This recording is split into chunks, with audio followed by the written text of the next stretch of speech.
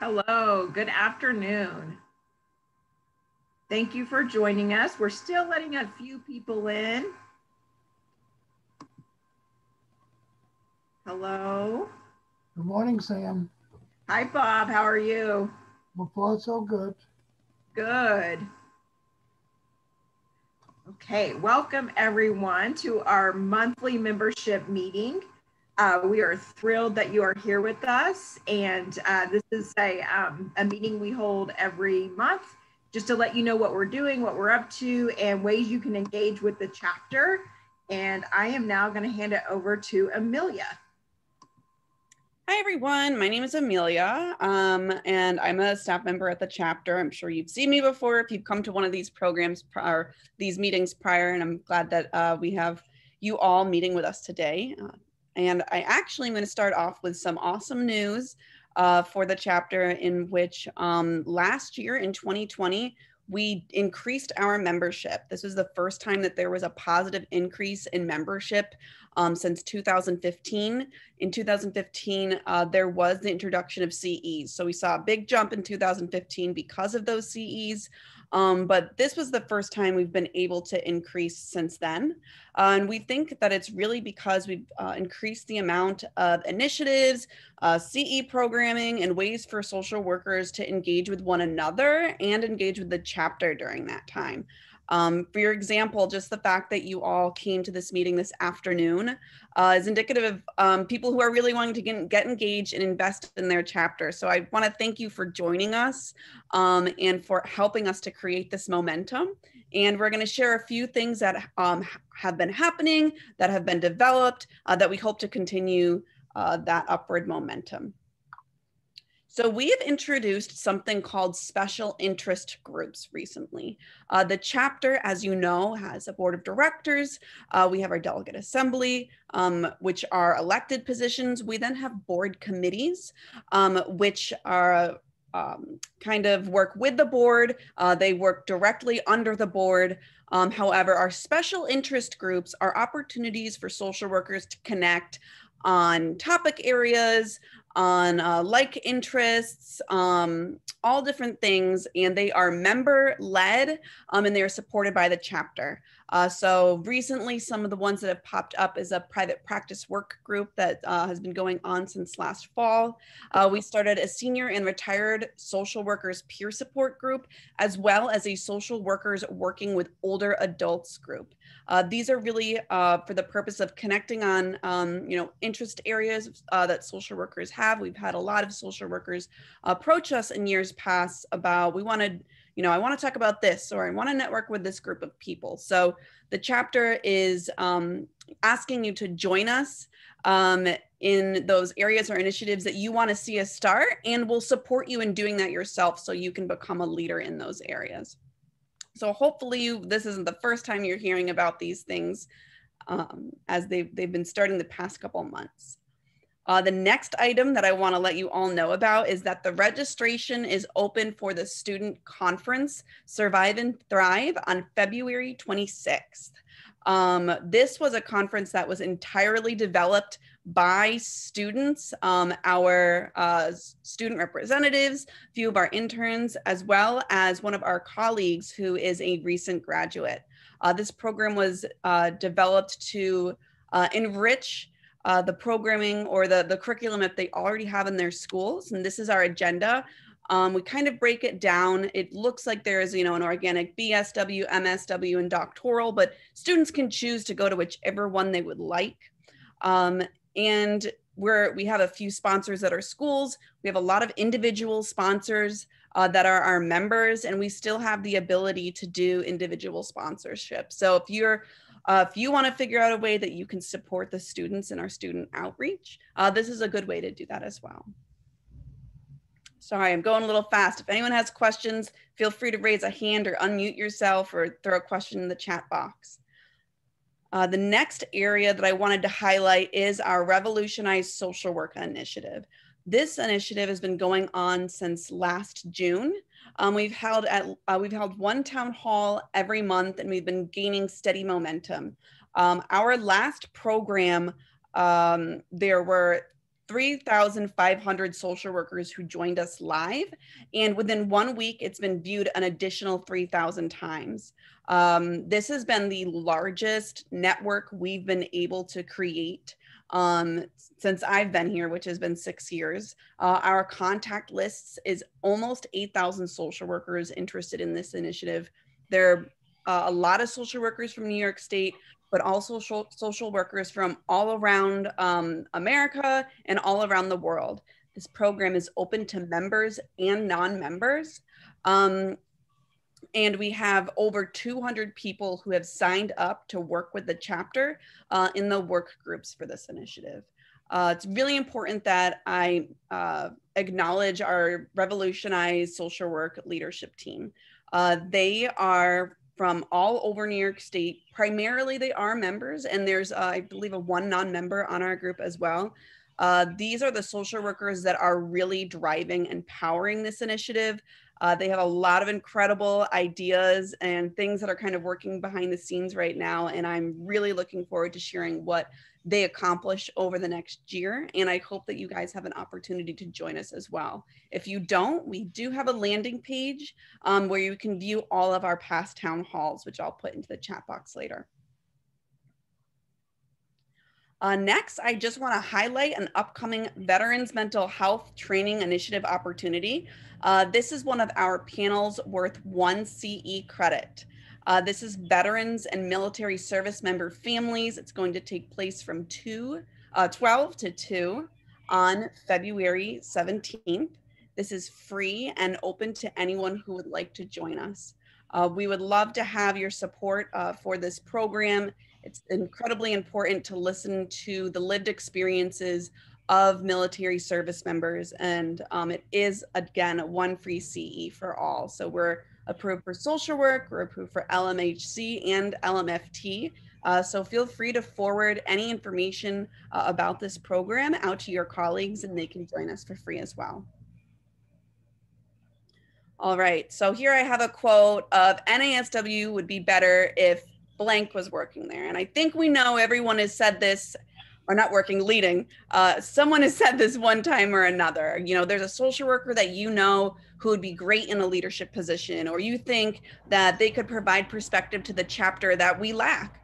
Right now, our leadership nominations are open. They are open until February 22nd.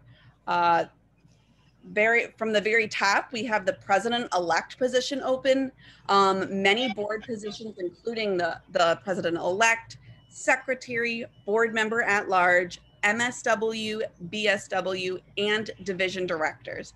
Those positions all sit on the board. We also have a CNLI representative openings, which are the folks that review and vet the applications to be on the election, as well as the delegate assembly, which is the body that makes decisions about Social Work Speaks and NASW policies and positions. I really want to encourage everyone on this call to nominate someone. The fact that you came here and showed that you're invested in the chapter today makes me think that you're also perfect people to give us a nomination. Even if it's just one nomination, we'll reach out to that person, we'll set up and find out what interests they have, what goals they have, and see how we can align that with the chapter in the positions that are available. So again, I can't press enough. Please take the time to nominate, or you can run for the board as well. So we'd love to see those nominations increase a little bit. Now I'm going to move on to our Capital Action Social Work Legislative Advocacy Day. This is the first advocacy day particularly developed for our members. And I'm going to hand it over to my colleague, Amanda, to share a little bit more about this program. Hi, I'm Amanda Mulvihill. I'm the policy assistant, and we're very excited to announce that we're hosting our Capital Action Day, which is going to be on February 23rd, and it's going to be an all-day event, virtual. But in order to participate in that, and that's for members and for students as well, but in order to participate in that, we're asking everybody to join us at our training day, which is actually next Tuesday at 5:30. It's going to be an hour and a half, and we will record it. But in order to participate, you must watch the full video because it's going to explain everything that we're going to do. It's also going to provide a lot of information for the Capital Action Day. So our main goal is basically to teach all of our members how to advocate. That is the one thing that the biggest takeaway we want. And to do that, what we're going to be doing is we're going to be teaching our members how exactly to advocate. So how to look up their representatives, how to contact them. And we're going to lay it all out so that all the work is done for you. So we're going to teach you what to say, how to say it, what to look for, because a lot of these meetings, they can be pretty quick. You can get 5 minutes with a legislator or you can get 30 minutes. So you have to be prepared. So that is all taken care of. And I think this is going to be a really great experience for all of our members, because to advocate is to do social work. So take it back. If you have any questions, please let me know, let Amelia know. We would love to have as many people as we can.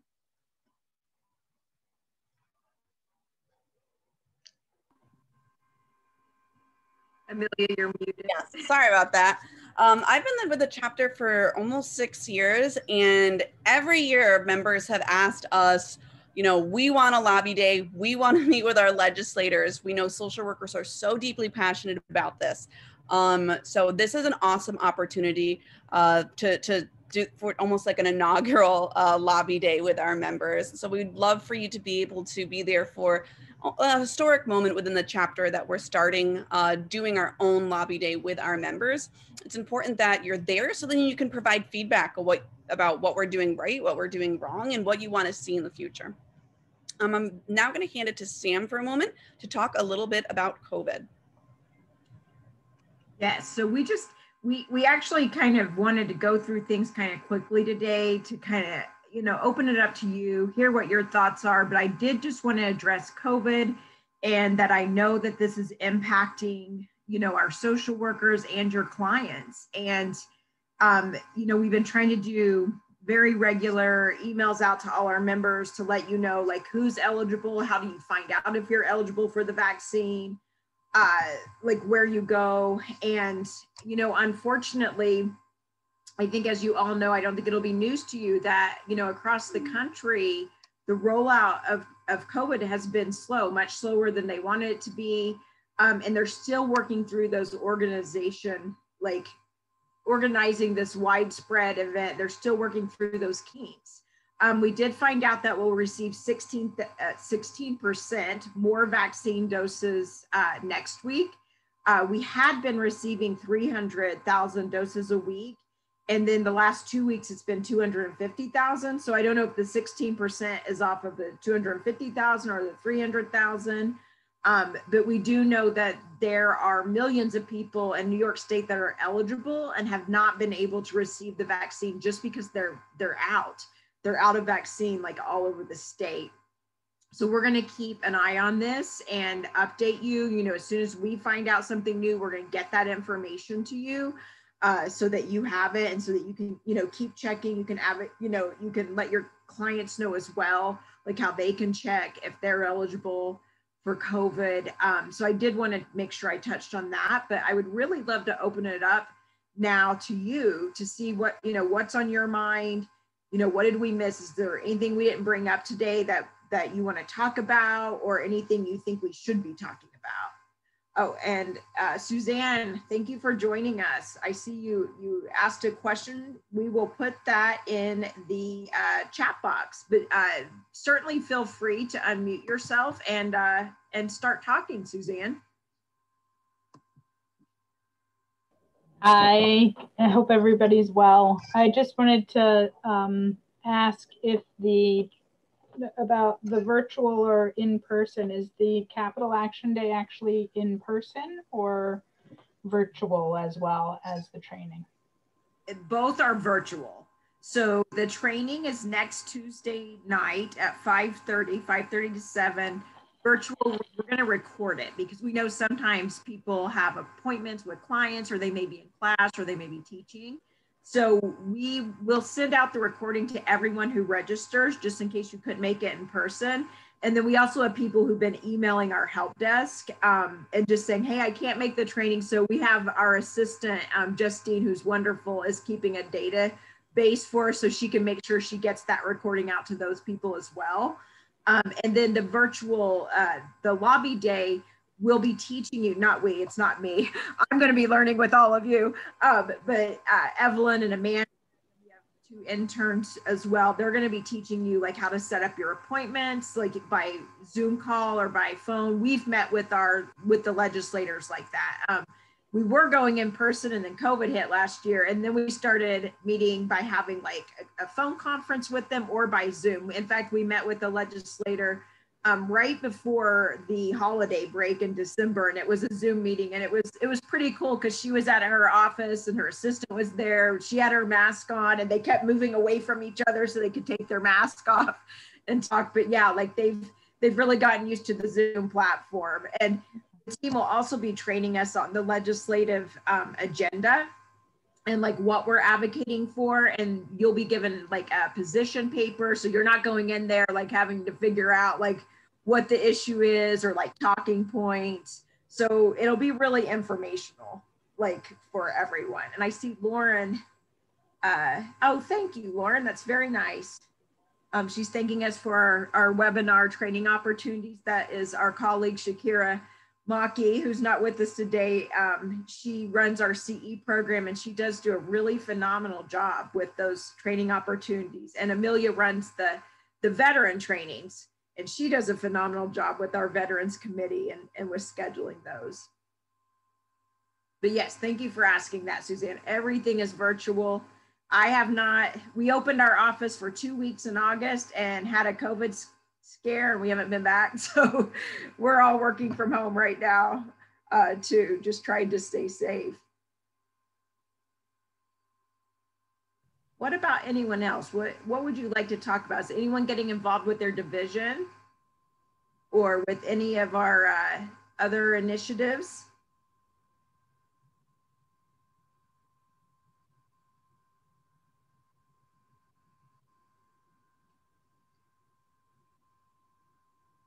I see Vanessa, but I don't know if you want to talk, because I know that you're a very active committee member.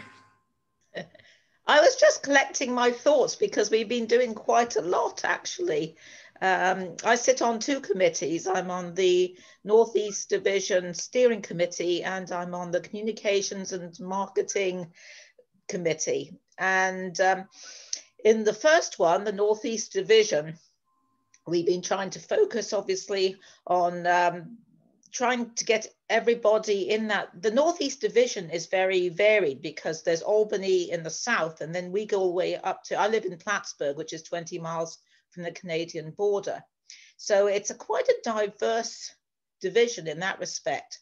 And one thing I should mention is that members of the Northeast Division are putting on a panel next week. I believe it's the 10th. Or the 11th of February, which I encourage people to attend. It's supporting rural social workers, which of course, you know, isn't just the Northeast Division, it's across New York State. But in that respect, we've been trying to, Natalie Turner is our person in charge at the moment, and she's been, I take my hat off to Natalie, she's been very active and has been setting up a book club. And you know, we really, because for a long time the Northeast Division was kind of forgotten and neglected, especially us right up here in the frozen north. So, and then in the Communications Committee, Notion is our who's a recently graduated MSW, has been working on supporting students, which I taught for 20 years in a social work department at Plattsburgh State. So that's close to my heart because I know that at this point in time, a lot of students are really struggling, especially with internships and so on. So, yep, we've been pretty active, I think. And I just want to say that I met Vanessa in person last fall, and your friend Joe and your daughter Martha, also workers, because you drove 3 hours to come to a Northeast event. And I just know you all made such an impression on me, and you just told me, you're like, you know, you've got to make sure that you don't leave us out up here, you know, like that the rural, we live in a very rural area. You've got to pay attention to the rural social workers. And then of course I did what I tend to do. If you reach out to me, I made sure you were getting those Northeast Division emails, working with the division and getting plugged into committees, because that your voice is really important. It's extremely important to me that our organization is run by members, and that you all are pushing what we do, that you push all the initiatives. So I just want to thank you for that 3-hour drive, because that's pretty par for the course for people who live in Plattsburgh. But yes, well, actually we were disappointed with COVID that we couldn't come down again, because we had planned to, and Jo, unfortunately now, well, fortunately for her, has moved to South Carolina, so she's fled the frozen north. But Martha and I are still here, so hopefully, no, I am very optimistic with a new administration and new direction in terms of the country. That this is a good time for social workers. This is an important time. This is a time when we really can make our voices heard, I think. Absolutely. And it's very important that it's your voices that are heard.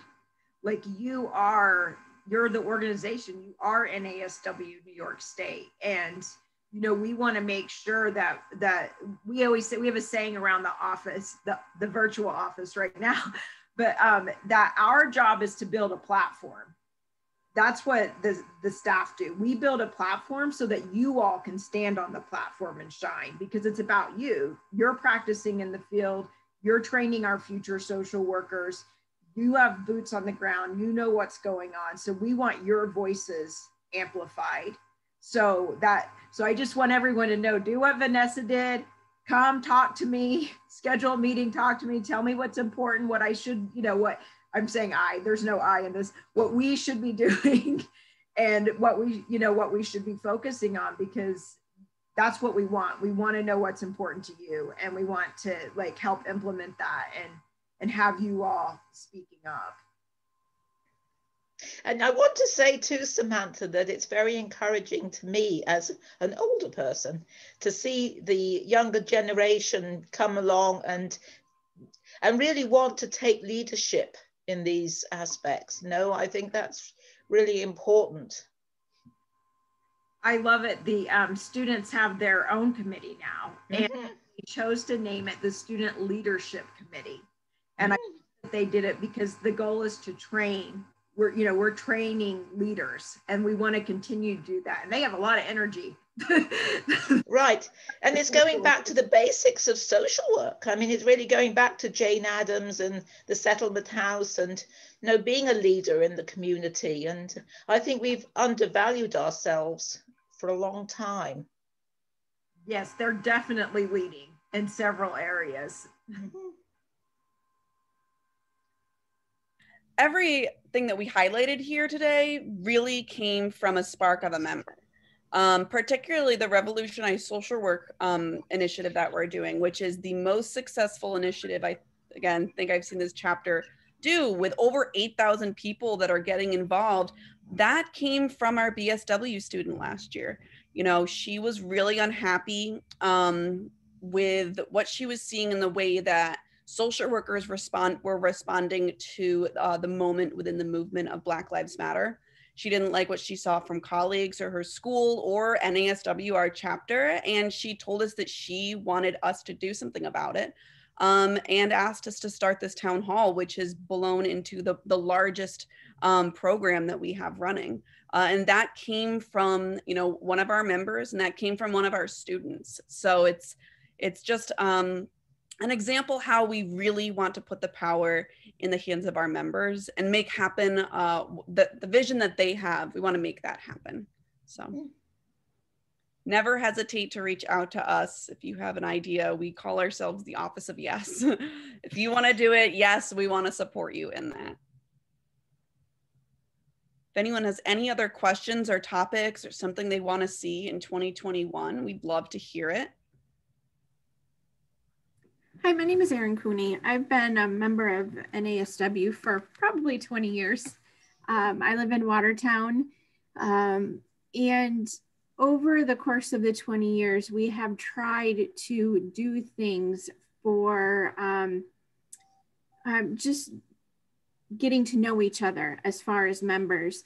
We are part of the Central, which is Syracuse, which is an hour away.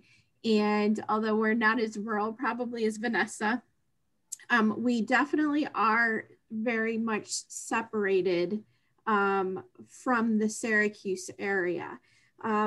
So probably about 15 years ago, a colleague and myself spent so much time we hosted a get together for NASW members, sent it out for Jefferson County, St. Lawrence County, and I think we had 5 people show up. This new Central person, maybe 6-7 years ago, came up. There were 3 of us. I work at an agency. There are 10 social workers. I am the only member of NASW. And I have tried and tried, like, come on, be part of it. And so I don't know who I talked to about that. But it's very sad to me. I don't know how many members locally there are. But I didn't know who I talked to about this and let them know, you know, as far as this area. I have 2 thoughts about this, Erin, and thank you for sharing that. The first thing is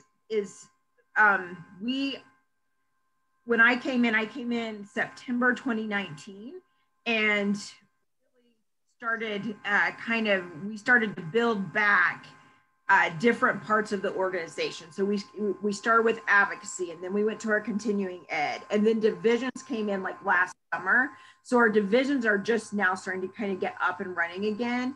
And Randy Stetson is now the director, the Region 5 director. We're moving from, we had it to where the board members like represented 2 divisions, and we're going back to where it's a division director for each division and they're a board member. So he'll be going off the board in 2021, and then there'll be a division director for your division. And then for every division, actually, we'll have their own division director, but we can connect you with him. But the other thing I want to tell you is I am more than willing to talk to the social workers you work with. Like, you know, if they were interested in, like, you know, if you reached out to them and said, hey, do you want to, you know, meet with staff or the executive director at NASW just to find out what they're doing and how you can get involved, I would be more than happy to do that, to meet with you all, because that's how we get to know people, right? Is like by going into organizations that have 10 social workers and talking to those 10 social workers. Yeah, I agree. Okay, great. Thank you. Yeah. So, are you going to send an email, Amelia? Oh, I was seeing that also. Sharon shared that they're an MSW student. They're new to NASW, and nearly none of their classmates know about NASW. I think that, like, being, you know, real with ourselves, transparent, is while we share that we've increased our membership, there's over like 40,000 licensed social workers within our geographic area, and we only have 6,000 of those, right? So if we're going to be honest with ourselves, we've got a lot of work to do. When Sam came in, again, we're going to be honest with ourselves, the chapter was not in a solid position. It didn't have a foundation. It didn't have enough programming and supports for social workers. So we've been working really hard on trying to gain some substance, because our spiel or our elevator speech can't just be become a member because it's a professional association. There needs to be tangible benefits for you to join this association. We've been really working hard on trying to do that. And I think we're kind of just getting to that stage where we're going to more seriously look at the way that we're marketing and connecting with people. So yeah, Sharon, I absolutely believe that your classmates don't know about NASW. We're gonna if you want to unmute and talk to us, like we can chit chat as well. But I'm thinking there's ways that we need to intentionally reach out to students and other social workers. Yeah. And I think that the student group that's now in place is going to really make, you're going to start seeing a real impact in that. Absolutely. So Sharon needs to join that group to bring that information to her school. Our local community college offers a BSW and an MSW out of other universities that bring their program here. And so we actually have those programs, and even with that, they're not being part of they're not taking advantage of the membership. I will come talk to anyone. So I like doing that. It's my favorite part of the job is when I get to talk to members. So like, you know, I don't want to put work on you, but if you wanted to organize it, I started an email. I put your name in. I'll look up your email address in our membership files. I'm going to email you, and if you want to get together with your colleagues or students, okay. And I would love to come talk to them. And Sharon, yes, we have a student leadership committee that you should absolutely join. In fact, Evelyn Lopez Rodriguez is the chair of that committee. She's our BSW student rep on the board. And we talked about this before she started the committee. We just kind of talked about like strategies and what she was going to do on the committee. And one of the things we talked about is she's like, well, how big should it be? And I was like, man, it's one of those committees you don't want to say no to anyone. You want to let them in the committee and then we can figure, if it gets really big, we can figure out how to make subcommittees so that the students are doing meaningful work on the committee. And she agreed with that. She's like, that I don't want to do that. And I'll say that our committees, there's, a few things at the chapter level that are like members only. Running for the board, you have to be a member. To be on a committee, you have to be a member. And then we have some member benefits, like the advocacy day. Our advocacy day is going to be a member benefit that's going to be for members. We did have some of our students, we have 8 student interns. A few were asking, I have friends, they're not members, but I know they'd love to go to this in addition to lead, can they come? So we're like, okay, they can come, if they want to come. But probably in the future, we won't open it up because we just don't want to confuse people about lead versus our chapter advocacy day. But I'm trying to think what else you have to be a member. Oh, Bob, I see you have a question. You want to talk, Bob? I was wondering if there's any designation for people interested in sharing aspects of spiritual practice. I think that could be a special interest group. I'm not sure. We would have to send out like a preliminary interest meeting. What do you think, Sam? Oh, so here's here's what the chapter says, right? Like, so for our special interest groups, those are member-led, member-run. So for our committees report to the board. Those are formal entities of the chapter, and they report to the board. And there's a staff member assigned to every committee. And as staff, we go to the committee meetings, we take meeting minutes, we send out like invites, we do all of that. For our special interest groups, there has to be a member, or, there has to be a social worker who says, I want to lead this initiative, or I want to partner with, 2 or 3 other people and lead this initiative. And then the way we offer support is Justine, our assistant, she meets with that person, and then she sets up, she does the, we do the graphics, we advertise it for you, we set up the meeting room, but we don't have a staff assigned to it. So it's literally for members, you can go in and you run those.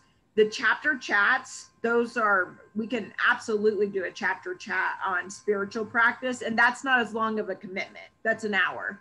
if you would want to come in and talk about spirituality and, you know, social work and how that works, that would just be a 1 hour commitment. Is that something that you'd be interested in, Bob? It's a possibility. I'm looking forward to the possibility of checking out the special interest groups for senior and retired social workers, and seeing if there's people in there interested in sharing questions about how to live. Are you signed up for the special, the peer support group? Because I think that's coming up. I checked it off. I check off a lot of things, and yeah, I checked that off, and mentoring too is something else that I'm interested in. Oh, that's good, because I do know we have a couple of committees who have looked at mentoring and like how to implement that. In addition to our student leadership committee, at the same time we started they actually call it the new committee, new and emerging workforce. So we wanted students when they graduate to have a committee that they could go on to, like, for that next step. So I think that's something that committee has been looking at. Again, these are both brand new committees. I did put my email in the chat. So I know Sharon, send me an email, and I'm gonna connect you with Evelyn, and then Robin, send me an email. Anyone can email me, not just you two. Like, I answer my emails, so anyone feel free to email me with any questions, concerns, anything. Or like Bob likes to send me funny videos, right, Bob? All the time.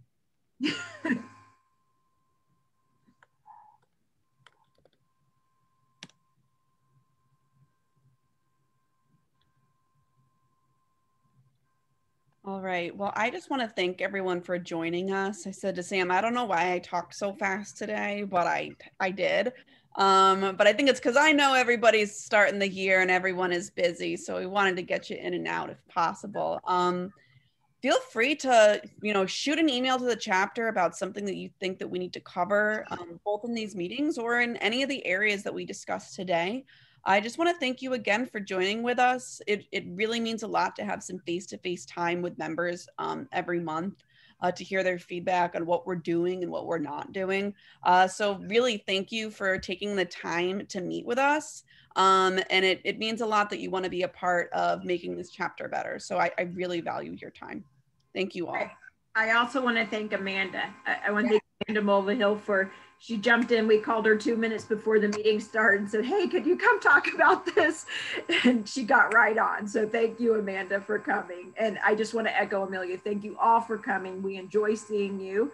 And let us know, if we can help with anything else, shoot me an email. If you have any ideas, any feedback, we'd love to hear it. It's your chapter. Thank you, everyone. Have a great rest of your day. Bye-bye. Keep well.